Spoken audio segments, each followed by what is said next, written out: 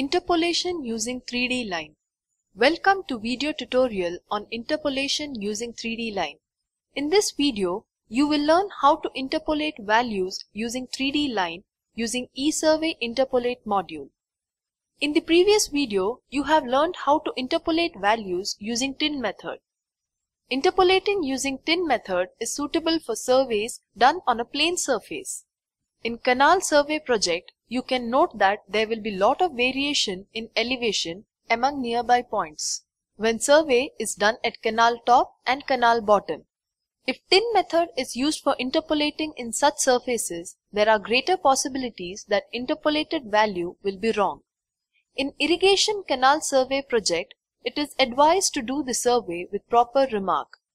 In this example, you can see that Canal Centre, Canal Right Bottom, Canal Right Top, Canal Left Bottom, Canal Left Top and one random point away from canal top on either side is done with proper remark CC, CRB, CRT, LT, RT, LL, RL or any other unique codes. You have to create 3D polylines for each of these unique remarks.